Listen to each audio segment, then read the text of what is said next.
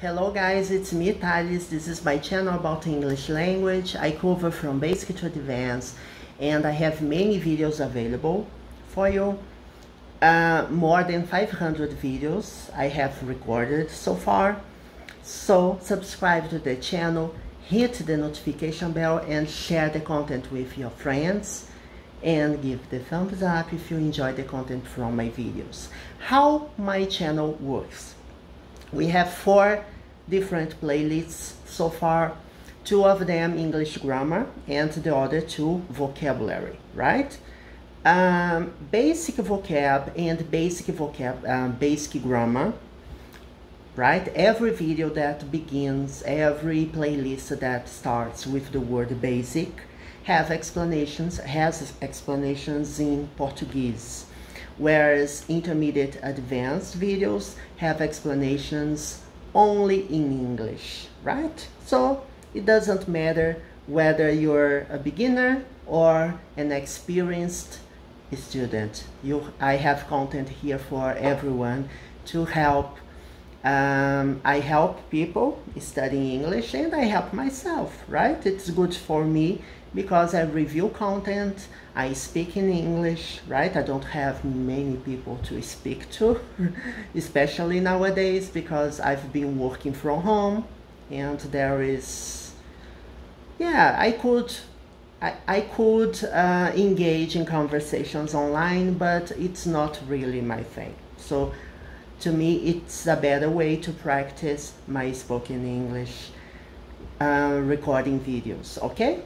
Let's get into today's topic. Today we will talk about this expression, in a jam. Jam can mean many things, right? This is a jam, jam jar, right? Do you like jam? And this is a traffic jam, right? Traffic jams is slowing people down.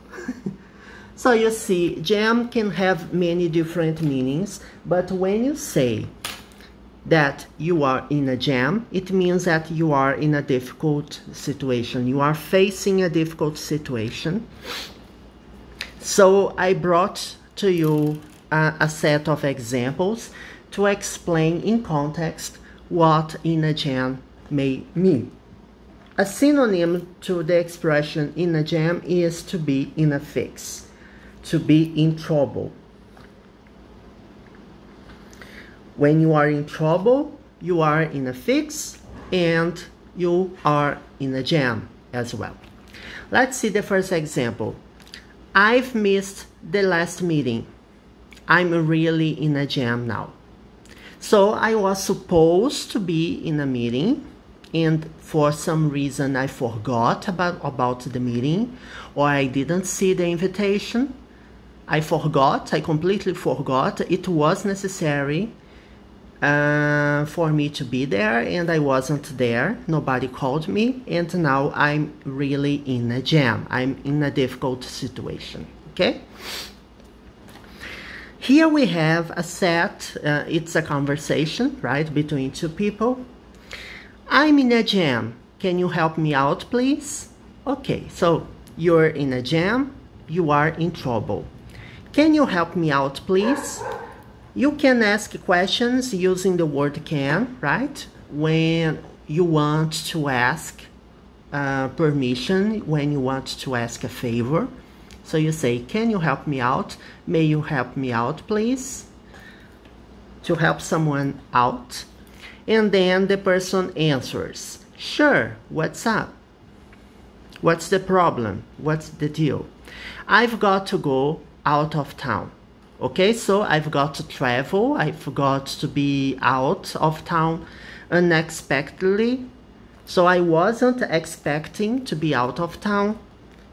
You see, the word is expect. Expected is this word. And then you add the suffixes ly and un. Unexpectedly. So when you have to be out of somewhere unexpectedly, it means that you were not expecting it, and it was all of a sudden, right? I've got to go out of town unexpectedly, and I have no one to look after my dog. So I have a dog, and I have no one to take care of my dog, right? Look after means to take care. Take care of my dog. So you see, this person is in a jam, right? I'm in a jam because I have no one to take care of my dog, and I have to leave town unexpectedly, and I can't leave my dog at home alone. Next example. Do you really want your uncle putting himself in a jam to fund your business? Okay. Do you really want your uncle? Uncle is a relative of yours, right? It's your mother's brother or your father's brother or sister putting himself in a jam. So you are putting your uncle into trouble to fund your business. So your uncle is supposed to give you some money or to lend you some money so that you can start the business, right? You can throw a business. But this person who is asking this question to you believes that you are putting him into trouble, right? Everything that involves money may mean problem or trouble, right? To be in a fix or to be in trouble. Never lend money to your relatives, right? It's a rule of thumb, right? It's a rule of thumb. I never ever lend money to your relatives. The next example, small employers will now be in a jam. So small employers from small companies will be in trouble. Why is that? They must either provide affordable coverage or risk losing talents. So here, employers, they are in a trade-off. If they either they provide affordable coverage of benefits, right, healthcare and stuff like that, or they lose talents to other companies. You see, the company is in a fix, is in trouble, because in order to retain the talents for the company, they need to spend more money to provide affordable coverage. Okay? And last but not least, I couldn't trust or rely on them when I was in a jam. So I was in trouble, and I'm saying that I couldn't trust, right? I couldn't have support from them. I couldn't trust or rely on them, right? Rely is the same thing as the verb to trust. Rely on someone. When you rely on someone, it means that you trust this person, right? You can have support from this person. You can talk about many issues, and this person will help you. On the flip side, on the other side, right? It's an expression. On the other hand, you have in one hand, on the other hand. On the flip side, it's when you flip, right? On the flip side, I've had friends that are always helpful.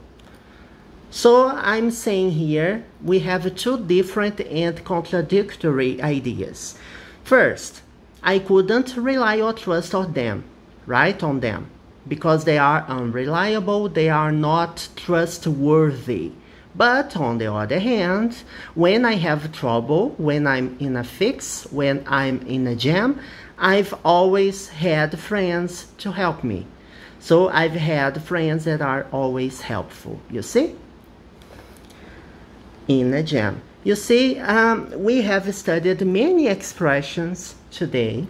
We have seen rule of thumb, we have seen in a jam, on the flip side, trust, rely on, affordable, in a jam, okay? We have already talked about it.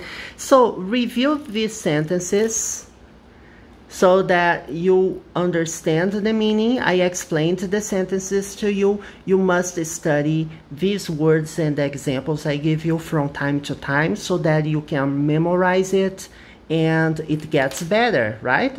As I told you, I have many videos available in my channel.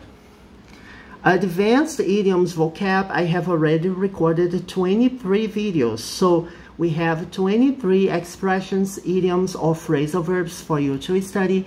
Basic vocab, 30 videos. Basic grammar, right? Basic grammar and basic vocab with explanations in Portuguese and intermediate advanced grammar. So, summing up, we have more than 500 videos available in my channel.